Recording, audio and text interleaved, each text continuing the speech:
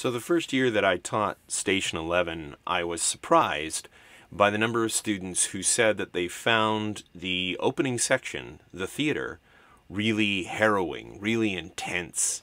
And I thought that wasn't my experience of it. I thought it was good, it was compelling, it made me want to keep reading. By all means, it's a page turner. But I found myself at odds with these students and wasn't quite sure why.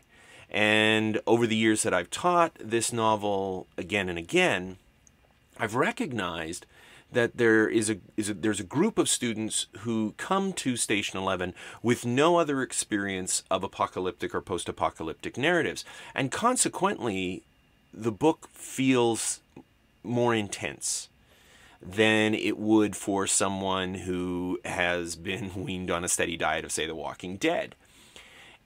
And a student might find themselves at odds as well with the statement from Maximilian Feldner's article, Survival is Insufficient, the Post-Apocalyptic Imagination of Emily St. John Mandel's Station 11, where he says that Station 11 presents an unusually optimistic and hopeful vision of an otherwise bleak future. They might look at that and say, well, that's not the experience that I had of the theater. The theater was intense.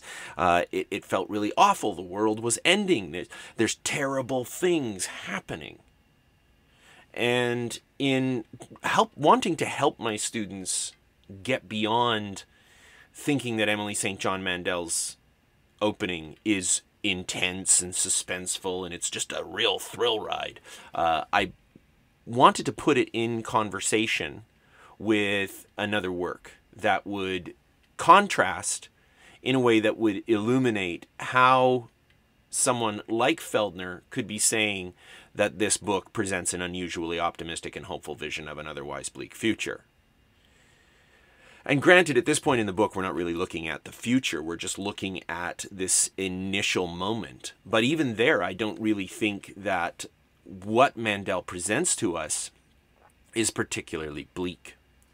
So we contrast it, even just at the level of paratexts to begin with, by looking at the cover of Station 11 again, the North American trade paperback cover with the tents and the wall, the very sort of quiet, peaceful, serene, with this landscape with this beautiful starry sky above it.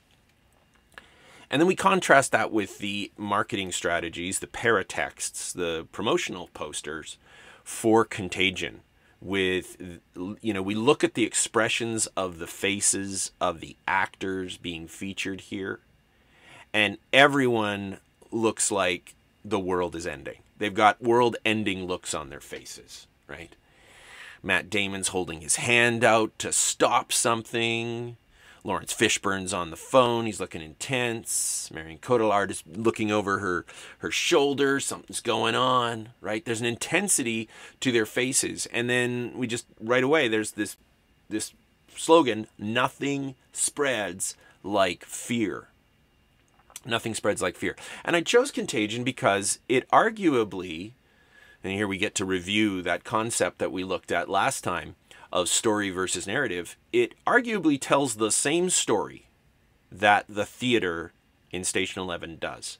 That these two narratives are telling the same story. A story being an event or a series of events, and a narrative being a representation of those events or series of events. And so we can say that the story that Station 11 in the theater and Contagion are both telling is the story of an outbreak of a pandemic flu. That's what both of these narratives are, that's the story that both these narratives are telling. So we've got the story, outbreak of a pandemic flu, and these are not the only instances of this either. Next week we're going to look at another instance of an outbreak of a pandemic flu, another narrative of that in Stephen King's prologue to The Stand. So we get these, the overlap between story and narrative where we have explicitly presented events. So you can say, well, the story is the outbreak of a pandemic flu and therefore they are the same. And that's sort of true. But there are a lot of significant differences between Station 11 and Contagion. And we want to pay attention to those differences, because differences can tell us a great deal. There's a religious scholar by the name of Jonathan Z. Smith, and he was always very interested in the difference a difference makes. And I'm very interested in the difference a difference makes. What differences do we find here, and how do they tell us something about the meaning or the potential effect that these narratives have? So the overlap area, those explicitly presented events, that's where we really want to focus. Quite often, as readers, readers or watchers, we're playing out in the zones of narrative and story beyond those explicitly presented events. And in the decade and some years that I've been teaching literature, I've found that it's really helpful to just focus on what's on the page and what's on the screen. And that's where we want to focus today. We want to start by looking at Contagion, because I know that a lot of people learn to read a book in a critical and analytical way in high school. We're given tools to understand how to read the novel. But I find that it is less often that we are given the tools to understand how to read a film. And many people will just read a film as though it's a moving novel. And it's not, for all sorts of reasons. First and foremost being its length. Movies are not a long form. It's why whenever we adapt a novel to a film, so much content needs to be cut. Really, the television series allows for the proper amount of time to match the breadth of a novel. So films are, in many respects, a short form, though we often treat them as though they are a long form. But film isn't like other things. Film is its own thing. It has its own, we might say, grammar. We might say it has its own syntax. It has its own language ultimately. And I'm not talking about the dialogue of characters in a film. I'm talking about the 5 pieces of film language, which I've talked about before on the podcast with my Introduction to Film course, but I want to give a crash course today in film language using Contagion as the example. So these 5 elements are mise en scène, and that's a French term that means everything in the frame, though we can understand that perhaps as production design and costume design. Production design would cover the same sorts of things that mise en scène does, but not entirely. There's some aspects to mise en scène that production design doesn't quite cover. Cinematography, how the elements that are in the mise en scène, the production design, the sets, the costumes, the bric-a-brac on a set that's there to make it feel like a real space. All of that is captured through the lens of a camera, and it's the director of photography who does that, and we call that art cinematography. There's editing, taking all of the footage that the cinematographer, the director of photography, produces. Everything that's gone into the camera is then taken out and developed. In the old days anyway, now we just have digital. But all of that footage is then taken and chopped up, cut up, and strung back together by an editor to create a sense of logical, coherent narrative. Or perhaps illogical, incoherent narrative if the point of the film is life is meaningless. Acting, we know a ton about acting. I leave acting down the line because the first thing most people talk about when it comes to film is the acting. And what I've learned over the years is that acting is just one facet of what makes films watchable, great, memorable, any of those things. And then finally, sound. I don't think we consider sound in film enough, but it does a ton of things. And every one of these, in its own respect, acts in some respect invisibly, except for acting. Acting is the one thing that we really see. Mise en scène, people do pick up on, but not as much as some other facets. I'm going to begin with editing, though, because the beginning of Contagion is a wonderful montage. It's a wonderful series of shots and cuts that give us an immense amount of narrative information in a very short space of time. Linton Davies, in a book called The Editing of Star Wars, says that editing is storytelling in the most efficient and engaging way possible, the final rewrite of the script, as it were, and it is difficult to extract what were specifically editing decisions and which were enforced by the shooting draft and its interpretation by the rest of the crew. Because sometimes a film will get a really great shot and they're like, we really want to put this in here, even if it wasn't in the original shooting script.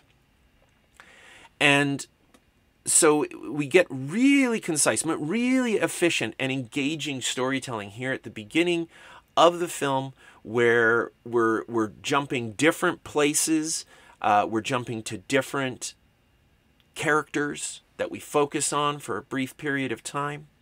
Linton Davies also says that montage is often seen to be where editors are most free to be creative, to ignore certain laws of continuity in order to prioritize feeling and emotion. What do we mean by montage? Montage is when you have all these various shots of all these different characters in all these different spaces, and they are lined up, we could say juxtaposed, against each other.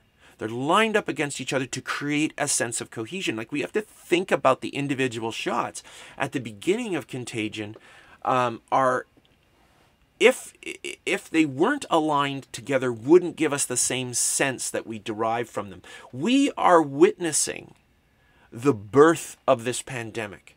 We are seeing it happen, and we become aware through the way that the editor has placed these images together of how this narrative is progressing, even though what we're getting is seemingly random information.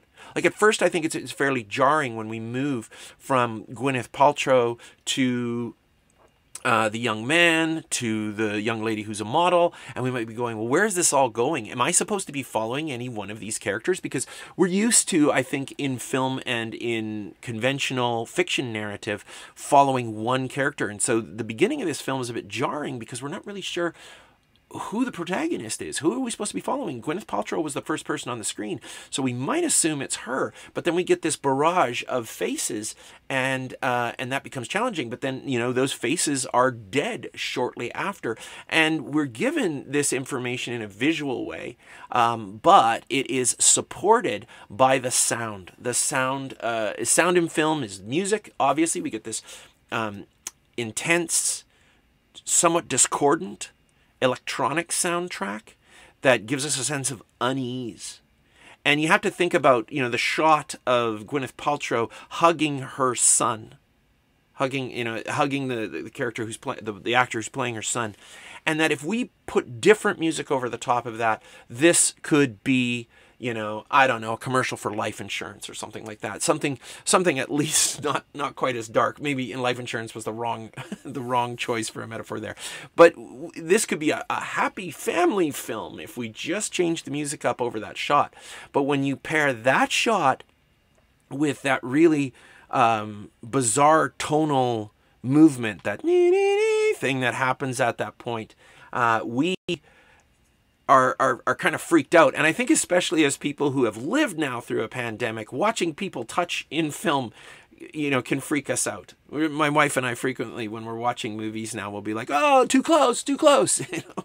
And here's a mother hugging her child after she's come home from an overseas trip. And those of us who have lived through COVID are going like, you need to isolate, you need to get away from your son. But we, you know, even before the pandemic, the film has given us enough information through that editing sequence, through that montage, to understand that she is probably like the other people who have died and is coming home with this disease. And in hugging her son, she's just communicated it. And so this heartwarming moment of homecoming is sheer horror. Steven Soderbergh said that he's the director of the film, Steven Soderbergh said that this movie was his horror film. And there are a lot of techniques that are ported over from horror. We don't ever get an on-screen monster. The virus is invisible, but the camera shows us where it is. The camera's pointing to where it is. And the sound helps us recognize when transmission is occurring in this particular case. The music also acts as what's called a sound bridge. It moves us between these shots without us feeling like there is discordance, that the narrative is broken up. The narrative is absolutely broken up through the process of editing, but sound smooths that over and makes us feel like we're watching something that has a cohesive whole. There are other aspects to sound too. There's natural and artificial sound. Sometimes they take what they record on the set on location. Other times the dialogue is recorded afterwards. And the actors have to match that up to their original performance. That's increasingly common. And then silence is also really a part of sound, because the dynamic of a film can be enhanced by silence. If there's a really intense period of sound and noise followed by silence, it makes us wake up. It makes us sit up and take notice. Same thing if there's a moment of silence followed by a really intense moment of sound. If you've ever seen the movie A Quiet Place, you'll know what that feels like. But that dynamic is part of how sound is used in film. And we want to understand two other concepts about film sound at this point, which is that there is diegetic sound, which is sound within the cinematic story world, the dialogue, the things that the characters can actually hear. Sound effects, so if a door closes and we hear the click, or the sound of the guy on the other end of the phone when Gwyneth Paltrow's talking in the airport, that's all diegetic. It's in the cinematic story world. The characters can hear it. Then there's non-diegetic sound, like the music, the score, the soundtrack. The actors cannot hear that most of the time. I don't want to say that they never hear that, because we're going to find an instance later in our semester when this is not the case. So here, though, there is a clear delineation between diegetic and non-diegetic sound. And again, we get those sound bridges. And sound bridges work with editing to enhance our experience of the film. This wonderful shot, I don't want to say it's wonderful because, you know, there's this young lady who's died because of contact with the flu. And that is edited with the people from her community back home, and she's gotten on a bus and she's traveled, which means we know as the audience that the flu has traveled. We are visually seeing the flu on the move. We're seeing the virus travel. And then we get this voiceover of not so much non-diegetic sound, because it is inside the cinematic story world, but it's not inside the diegesis of what we're seeing on the screen. That's somewhere else.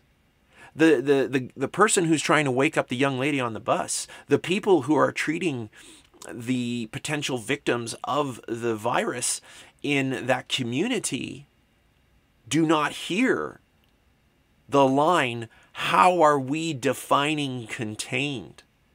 And it's that, again, it's that juxtaposition of all of these elements that tells us this story with intense rapidity. With intense, there's a simultaneity to the information that we're getting. And if we're paying close attention to a film and not doing what most of us do, which is, you know, we spend time on our phone and we go and we get snacks, and maybe we're ironing some clothes, or we're folding laundry, or we're doing something else while we're watching a film. We're not really watching a movie. We're probably just listening to half of it and seeing the rest. We occasionally look up when some stuff's going on. But this sort of really well-made film requires our full attention to catch everything that movie is doing. And with Contagion, we have a really well-wrought film. This is a very well-made movie. Whether you like it or not, this is a well-made movie. And we can see it in these moments of artistry, of placing how are we defining contained over, as it were, these images that clearly demonstrate that containment has not occurred, that the virus is not contained.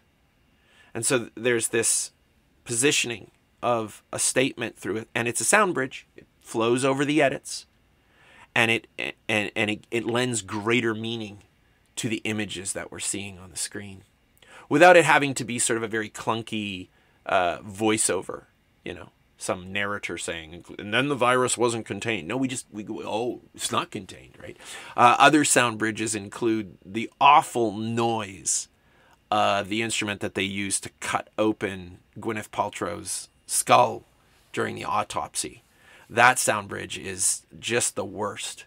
And it's an amazing scene in that there really isn't we don't really see a ton of what goes on there, but it's very disquieting, and it's sound that achieves that. Quite often, if we know somebody's going to get, hit with a terrible weapon, like a chainsaw or an axe, we don't have to see it happen. We just need to hear it happen. And that is oftentimes worse, because our imagination goes into overdrive. I've had students who are like, I had to tap out at the autopsy scene. I couldn't go further than that. And I think sound has a lot to do with that. The sound not only of the instrument that cuts the head open, but then peeling back the flesh, the skin, to get at the skull and the brain. So very disquieting through the use of sound. But we know at this point, and this isn't very far into the film, that Gwyneth Paltrow's dead. And Gwyneth Paltrow was a big name when Contagion came out. She's on the poster. And so I think as an audience, we would come into the theater thinking, oh, well, she's the first person we see, so she's probably the protagonist. Maybe she has the flu, but maybe they're going to be able to contain it. And then we get this shocking scene where she just dies. She just dies. And if you'd seen the trailer, you might think, oh, no, she's going to make it. We get her in flashback for the remainder of the film. So she does get a lot of screen time. But she's dead very early on. And I think it's a way for the film to say, we are serious about this. Paltrow's performance is wonderful. I like using Gwyneth Paltrow as an example of acting and the embodied performance, because actors are also celebrities.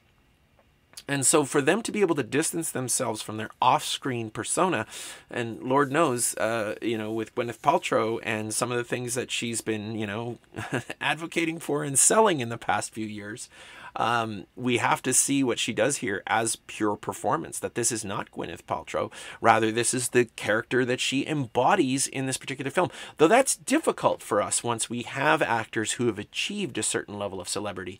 But there are ways in which filmmakers can use that celebrity to their advantage. And I think Steven Soderbergh does here, because he's like, oh, you couldn't imagine I'd kill off America's sweetheart, would you? Ha! And I did it. And he does. It's like what Alfred Hitchcock did in Psycho, by taking the character that everyone thought was the leading lady, the protagonist, and she really was the leading lady in that film. It's just Hitchcock killed her off before the movie was long before the movie is over. So there's a very similar move being utilized here, where you're playing on audience assumptions. Audience is going, I know how much Gwyneth Paltrow makes for a movie. I know how much we love Gwyneth Paltrow. They won't kill her. Yes, they will. And what that says early in the film is all bets are off. And yet, what we usually focus on when we focus on acting is what we think of as their performance, and whether or not it matches our expectations of what a real person would do, of what we would do. And those aren't necessarily part of what's going on with that performance. These are not real people. They are actors embodying a character. And again, we get that look of shock in the paratexts for this film, the posters, and they had individual posters for each of the major players, and Gwyneth Paltrow got hers. So you would think, if you saw that on a billboard and you saw it all over the place, that she was going to make it, and then Soderbergh pulls the rug out from under you. And that consequently means that when he gets around to killing off Kate Winslet, we're still, I think we're still gutted by it, because we have come to sympathize, empathize, identify with her character potentially. We certainly want her to win. We want her to defeat the virus. And she's so brave. And yet the film says, no, she's contracted the virus. And we're sort of prepared for it because of how Gwyneth Paltrow exits the film. So there are ways in which acting is absolutely about performance, but there are also ways in which acting can be about leveraging celebrity to mess with audience expectations. Cinematography, as I said earlier, is about capturing the performances and the look of the film. This is how we, as the audience, get to see what the actors did, what the production design team did. But it's not just about setting a camera up and pressing go, and that'll create the magic. You got the best actor in the world, and you don't position them well in the frame of the shot, it's not going to be as good as it could have been. And I know this from personal experience, growing up with a video camera and a desire to be a filmmaker. And my friends and I would get together and we'd make movies. And what we'd do is we'd just set the camera up, and then we'd run into the shot, and we'd have swords or whatever. We would do kung fu moves, and we would have some sort of combat. And then I'd go back and I'd look at the footage, and it always looked terrible. It didn't look at all like what I thought it was, what it's going to look like in my head, because while the combat was going on, I was like, oh, that was so cool, and oh, look at what he just did. And the problem is that I wasn't framing any of those shots well. I was shooting this from like a sort of medium shot where we were all in the frame, but what those moments of action really needed was for me to heft that camera on my shoulder and get right up close to where my friends were engaged in these combat moments, and then cut that all together later on. You can have the best performance in the world, but if the camera doesn't capture it well, it won't be as good as it could have been. And so absolutely acting matters in a film, but cinematography matters more. Because if you can't capture the moment, you don't have a film at all. And if you can't capture it well, you don't have as good a film. So cinematography is about the camera, the lens of the camera being our narrator. It narrates the film. And the angles it uses tell us something about the nature of this particular film. The cinematography in Contagion works from a style of film called cinema verite, which was all the rage in the 1970s. George Lucas even used it in Star Wars. And it's a way of making a film feel more real. It is a technique by which we can decrease the way in which a film is a contrivance. A film is always a bit of a lie. Even a documentary film is a bit of a lie in that there's always a camera there. There are edits. They leave some things out. They include the things that matter most to the narrative that they want to craft. That's not me being a conspiracy theorist and saying don't trust documentaries. It's just me saying that there's always a bit of contrivance going on with film. But Steven Soderbergh wants us to feel like this is really happening. Now, how can he get the camera to support that? He does it by placing the camera as though it's us, like peeking around the corner and observing these people's lives. The shot of Matt Damon in the back of the car is framed by the front seats of the vehicle. Now, they can build rigs for shooting scenes in cars where they just take the front seats out completely, put the camera rig in place, and you have a conversation in the back seat of a car that has no seats in front. You have no seats blocking any part of the view, but the seats are in the way as that note of cinema verite. Same thing with the conversation between Marion Cotillard and her contact, seen through glass. Seen as though we're in the next office over. As though we just happen to be passing by and now we're like listening in on this conversation.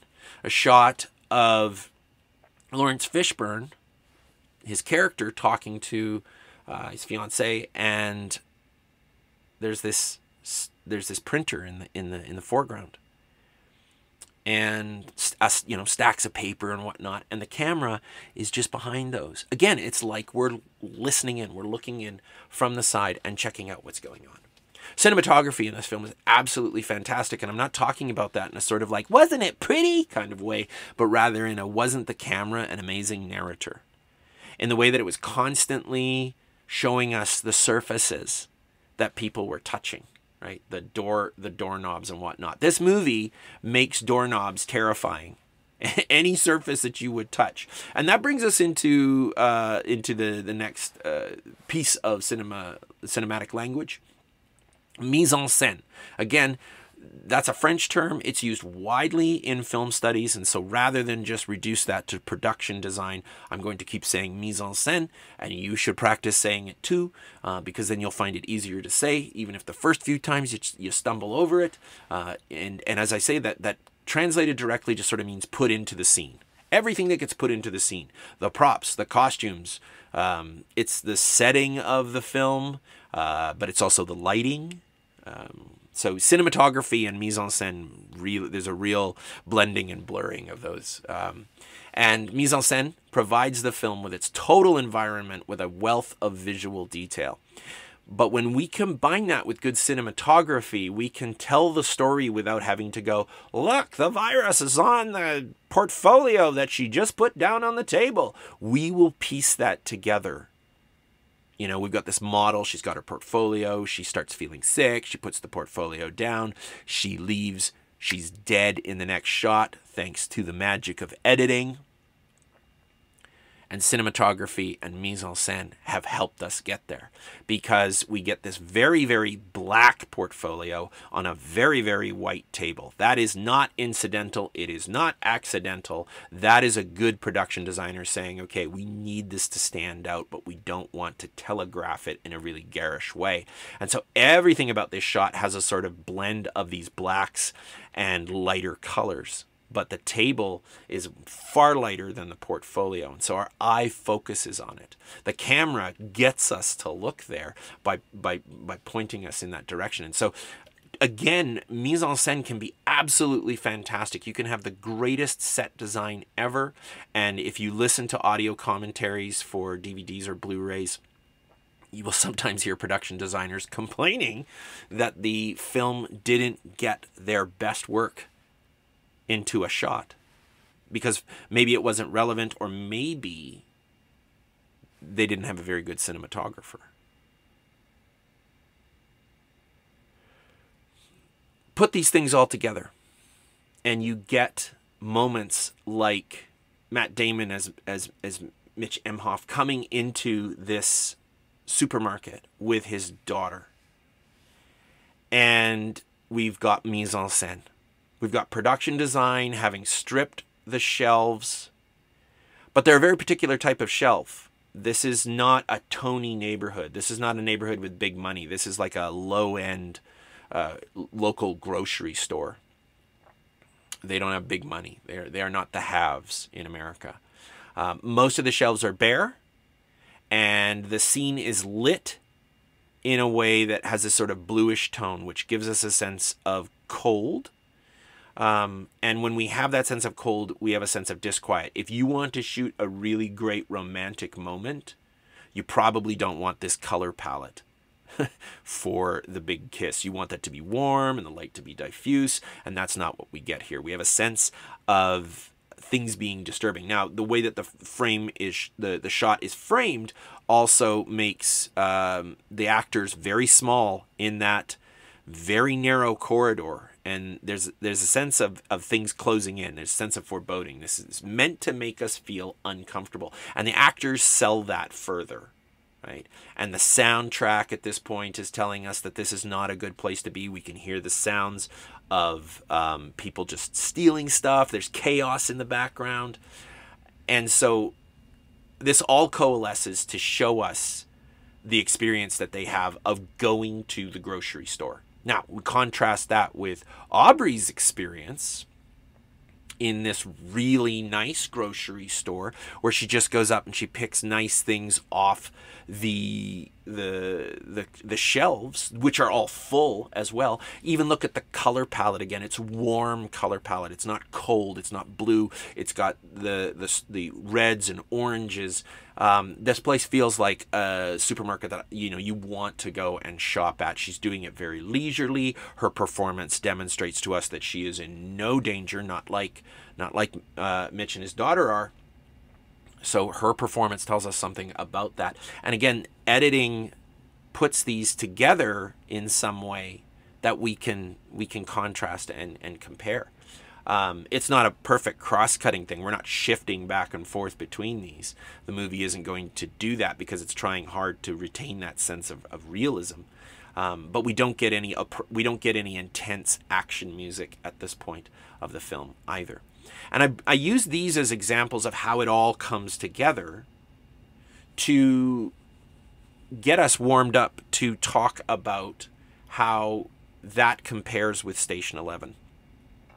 Because all these grocery store scenes are a moment of what we call intertextuality. It's also called intermediality, and it would probably be more accurate for us to use the term intermediality, but I want us to go with intertextuality because it shows up more in the study of narrative. Intertextuality is a term popularized by Julia Kristeva, which refers to, and here I'm quoting from Abrams and Harpum's Glossary of Literary Terms, intertextuality refers to the multiple ways in which any one literary text is in fact made up of other texts, by means of its open or covert citations and allusions. Open or covert citations and allusions. That's intertextuality.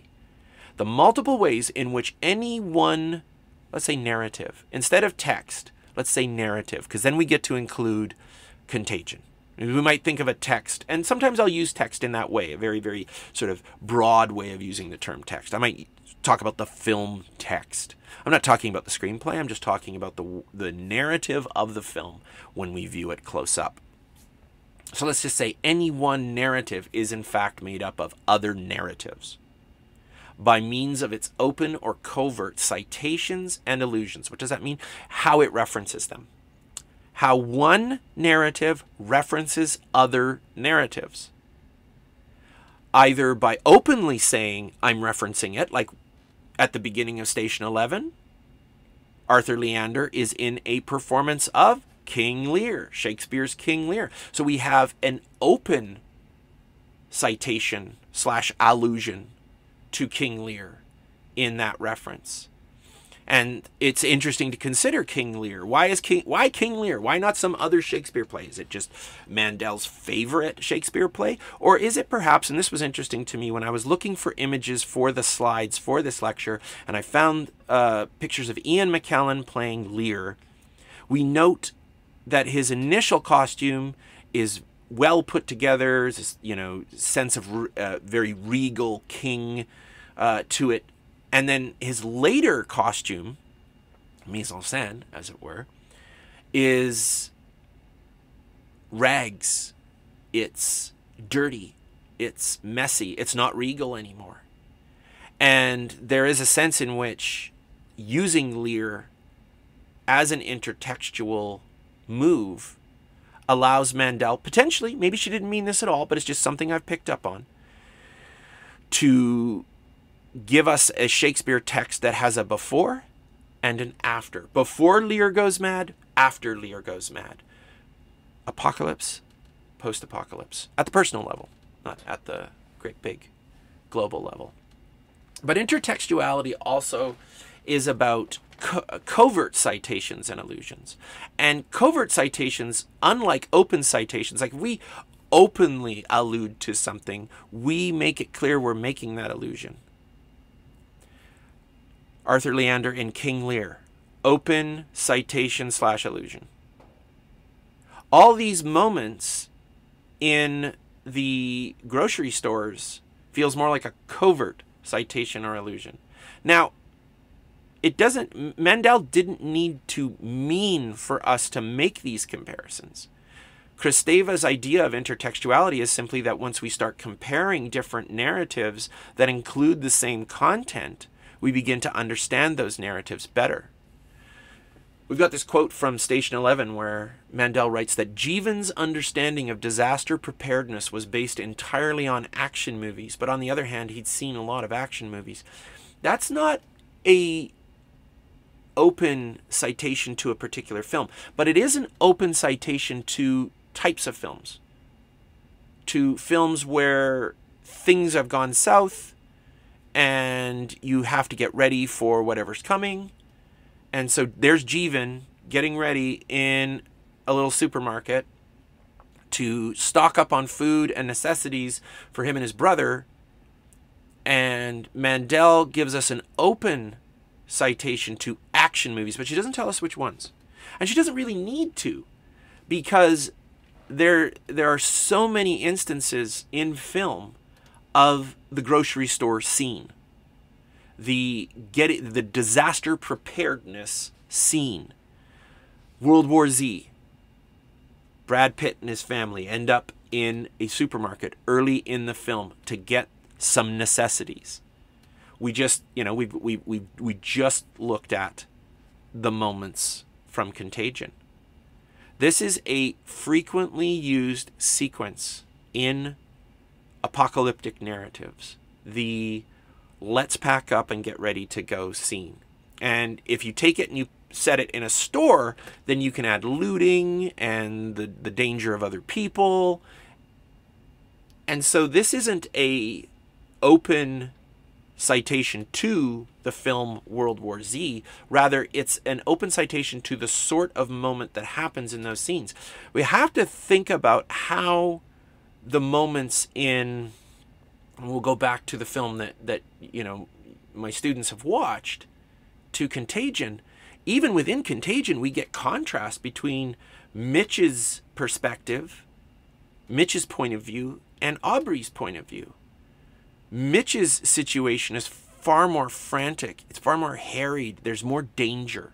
He goes around the corner and a woman coughs in his face. He turns around and tells his daughter to drop whatever she's got and leave. And as they leave, they see people looting and there's crime going on and stuff. And they run away. Whereas Aubrey seems pretty chill as she's getting ready to flee the city, because she's been given this information in advance, right?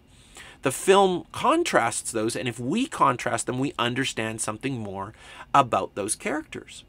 But we can likewise make these comparisons with Station 11. Which of the two experiences, Mitch and Aubrey's, is Jeevan's more like? Incidentally, within a year or two, we'll be able to make these comparisons using actual footage. So Station 11 is being produced as a series for HBO Max, and Himesh Patel has been attached to the role of Jeevan. And at that point, we'll be able to look at it from a perfectly cinematic viewpoint. But here, we're doing a little bit of intertextual investigation. It'll still be intermedial and intertextual even after we have a film version of Station 11, because we could say, hey, how is the film version different from the book? But in this case, we have these contrasts. Which of these moments in Contagion is Jeevan's experience in the novel more like? Or is it potentially a blending of those things? And once we begin to ask those questions, rather than just saying like what our initial reaction is to the book, like if we've never read an apocalyptic narrative, then we may find Station 11 to be super intense, a real page turner, really had me on the edge of my seat. Whereas for somebody like me, I read The Stand by Stephen King when I was like 13 or 14. And so, and I've watched a lot of apocalyptic and post-apocalyptic movies. So for me, Station 11 didn't feel very intense. We want to get another literary term into your basket of goodies, into your skill set, where we don't just talk about point of view, because point of view can sometimes be the narrator's point of view. We want to consider something in narrative theory called focalization. And we want to consider Jeevan as the focalizer for the narration of the theater. And once we do that, that can help us to understand, once again, how Station 11 is different from a narrative like Contagion. Mitch Emhoff is the focalizer.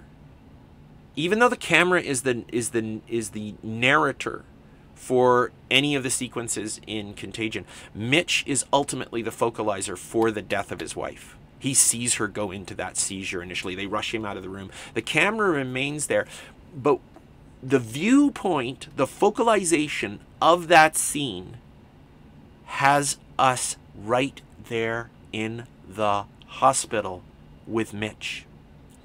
Contrast that with Jeevan's experience in Station 11. Is he ever in the hospital with Hua? No. He's on the phone with his friend Hua. Hua's like, hey, this is all going down. Hua is where Gwyneth Paltrow is dying. Not legitimately. I mean, this is not some sort of shared MCU universe. But Hua is in that situation. But Mandel doesn't focalize the action through Hua. She focalizes the action through Jeevan. And focalizing the action through Jeevan places us distance, gives us distance from the horrific moments of this pandemic. We don't see people die from the Georgia flu in Station 11. I struggle to think of an extended, explicit scene in Station 11 where someone dies horribly from the Georgia flu. We learn that they do, but we're never front and center for it. Not like Mitch is front and center for the death of his wife. And that's important, because you can say, well, the same actions happen in both works. Yeah, but how are they focalized? How are they different? Once we've got the intertextual concept going and we can recognize that there are similarities, we say, oh, these are both telling the same story, or they both have the same story elements. But then I need to say, okay, but how are they different as narratives? How are these narratives specifically telling that story?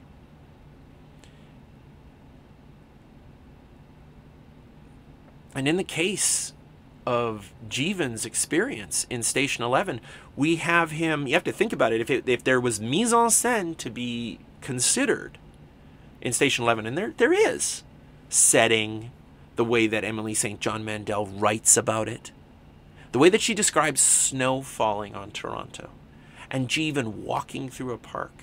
It's picturesque. It's beautiful. And is Jeevan freaking out about the plague for most of the theater? No. Jeevan is going through a personal apocalypse. He's thinking about breaking up with his girlfriend. And he's thinking about starting over. He's thinking about, going into being like an EMT. He wants to be someone who helps people who are hurt. He wants to make his life matter. And we are there as the reader for this epiphany in Jeevan's life. Students will say, well, but Jeevan, used to have panic attacks. Hua talks about that. But does Jeevan have a panic attack in the theater?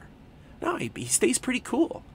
And when you think about him loading up his groceries, it's not this intense, frantic moment. It's him walking around and choosing stuff. And yeah, he's thinking about how things are going to go down. But he doesn't have a sense that the world is really ending yet. He just knows he needs to go and take care of his brother. Now, we might as the reader, but that's different than our focalizer knowing those things. And if you go back and you take a look at the way that Emily St. John Mandel has crafted Jeevan's narrative, has crafted the theater as an opening, focalizing most of it through Jeevan, then we can understand why Maximilian Feldner would say that Station 11 presents an unusually optimistic and hopeful vision of an otherwise bleak future in Station 11. We're going to continue to investigate this idea of story and narrative, of intertextuality, both open and covert, next week by comparing the prologue to Stephen King's The Stand with, once again, The Theater by Station 11. So if you've already read that first part of Station 11, you're good. You just need to read the prologue to Stephen King's The Stand. And if you're like, I don't own a copy of Stephen King's The Stand, that's okay. Amazon's got your back. Just go read the preview for The Stand on Amazon. The preview will get you through the prologue, and you'll be on the same page as the rest of us, as me and the rest of us. So thanks for tuning in, and I'll see you next time on Triple Bladed Sword.